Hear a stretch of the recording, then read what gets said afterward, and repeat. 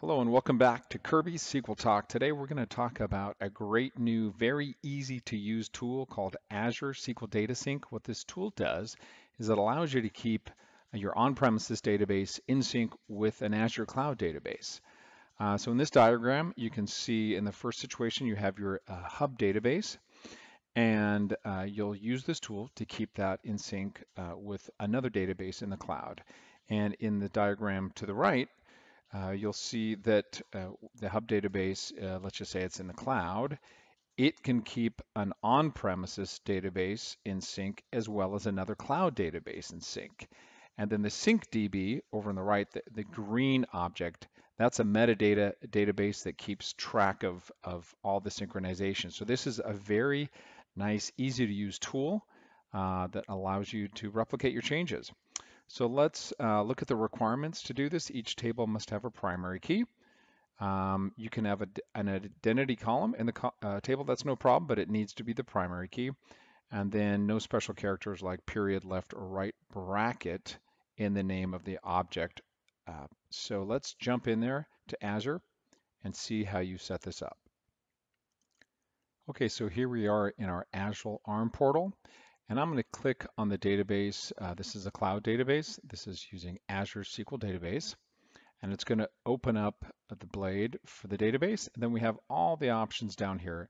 Now, what we're going to concentrate on is the sync to other databases option right here. You simply click on that. And this is where you start the configuration of your what we call a sync group. So I don't have any sync groups. I don't have any agents. Agent is what you'll need to install on your on-premises database server. So let's get started by clicking the new sync group button up here, and then we'll give it a name. And I'll just call it Kirby's demo group. And automatic sync, yes. And the sync frequency, I think the most frequent we can do currently is every 5 minutes.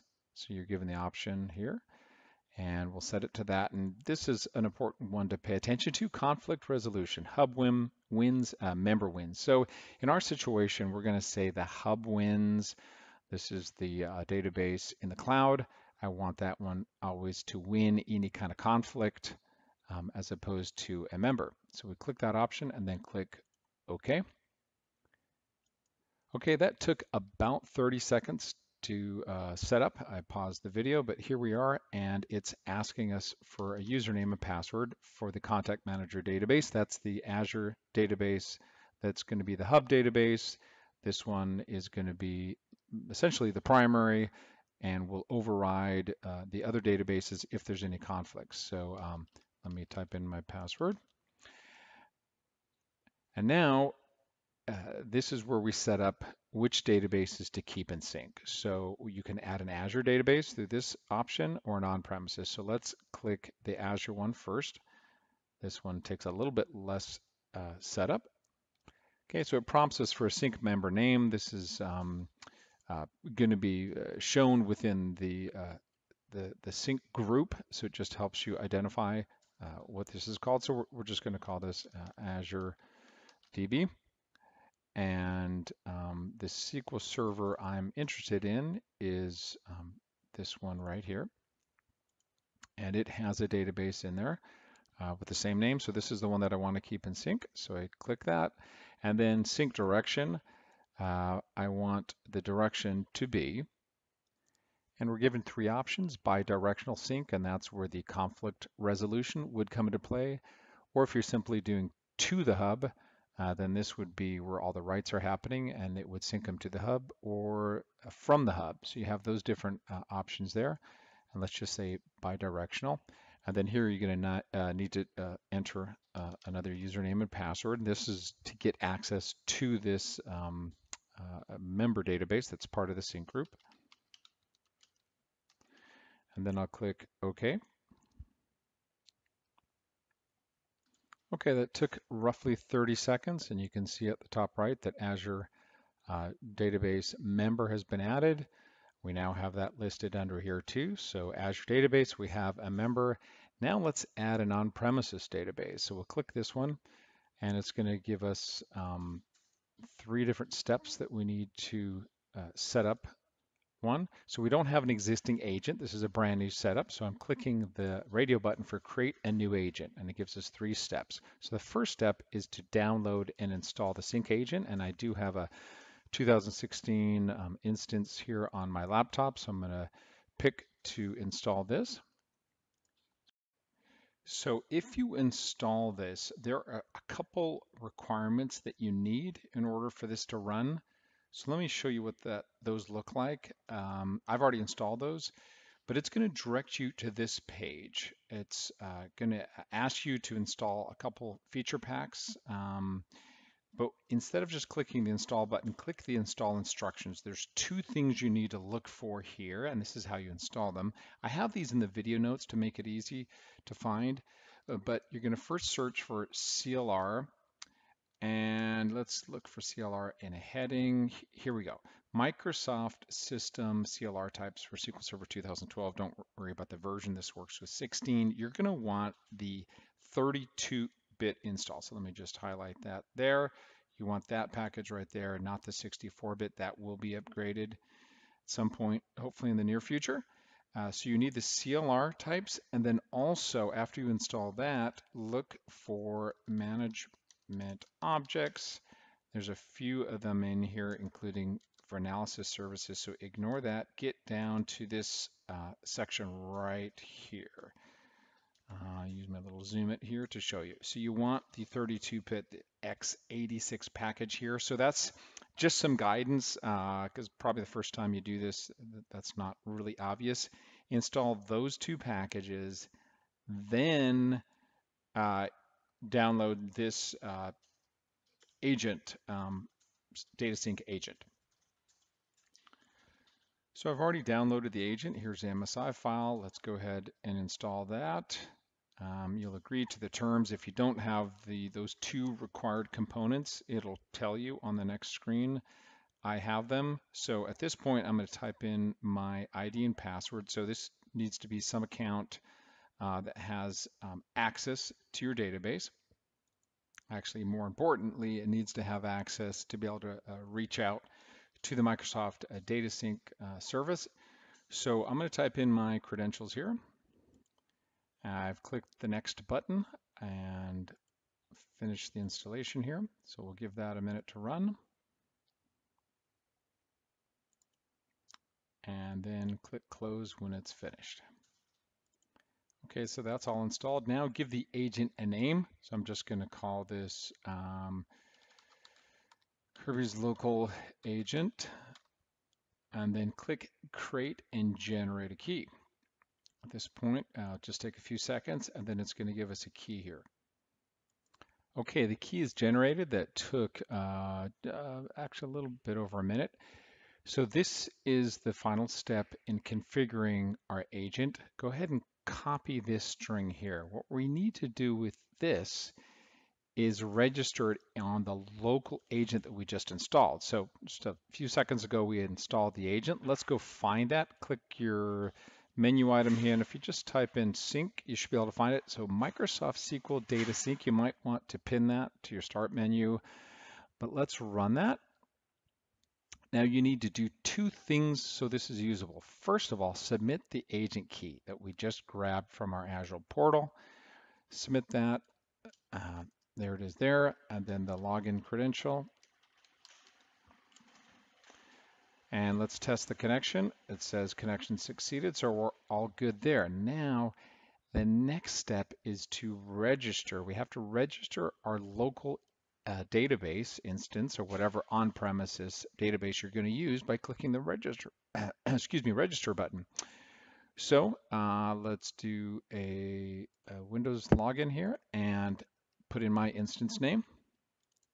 Okay, and let's test the connection, and that succeeded. So we'll save that. So now your agent is all set. It's connected with this sync member up here with this sync group, and it's also connected with your local instance. So we're done with this part. Okay, now we come back to our blade here, click OK, because we're all done configuring that sync agent. Now click the database that we want to sync. So we'll just give it a name here. Let's call it on-prem SQL. That can be any name. Now we're going to be prompted with what to connect to. And the reason this comes up is because we just configured our sync agent for this instance and this database name. And sync direction, let's say bidirectional. So click OK on that. And then click OK on that. Okay, then we click OK. Now the final part is the tables. Click the tables here, and now you're going to select what you want to keep in sync. So our hub database, that's our one Azure database that we started with, it's only going to find the tables that have primary key. So if you don't see your table, it might be because it doesn't have a primary key. So I'm picking the context table.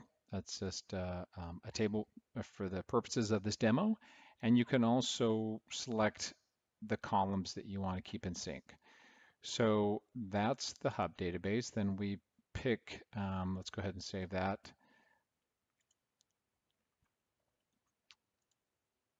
And now, I think we could have done this all in one shot, but now pick the Azure SQL database. This is the context table that we want to keep in sync. Click save, and then this should get updated and say, so far that we have 2 tables in sync. And finally, our on-prem database contacts here. So it's the same table in all 3. Click save. So what we've just done is we've said, yes, we want our one Azure SQL database, one table in that, to synchronize to another Azure SQL database and to our on-prem SQL database. Let's give this a minute to refresh. And if we go back here and let's go back to this group, we should see an update to the tables. I'm sorry, my mistake. It's got one table selected because we're just synchronizing one table. So we're all set here. Okay, so to kind of just review what we have going on here, we have 3 databases. That's what's important here. And one table is being synchronized across all 3 databases. If we go back to Azure, let's just start from the beginning here.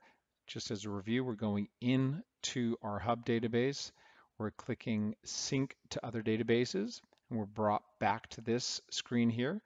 Let's look at 2 things. Our sync group, that's where all the action happens, and our sync agent. If you click the sync agent, this has already been installed. You can delete it. You can regenerate the key in case you need to re-register it with your local agent.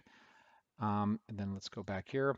And our group. Once again, this is where our 3 databases are defined and what tables are being refreshed among those 3 databases. So here we can add another Azure SQL database, another on-prem database, but that is how you set it up. Pretty straightforward. Like I said, I'll have notes in the video notes. Okay, let's summarize the steps that we did in this video. First of all, we went out to Azure, to our Azure SQL database. And then the menu item that we picked was sync to other databases. It opens up a blade and starts the configuration process. So at that point, we set up a new, what's called a sync group. As part of that setup, we defined the frequency. We said every 5 minutes. We want it to synchronize. And we also defined the conflict resolution, whether the hub was going to win or the member databases were going to win if there was a conflict. Then we added sync members. We did 2 things. We added another Azure SQL database. That was pretty straightforward.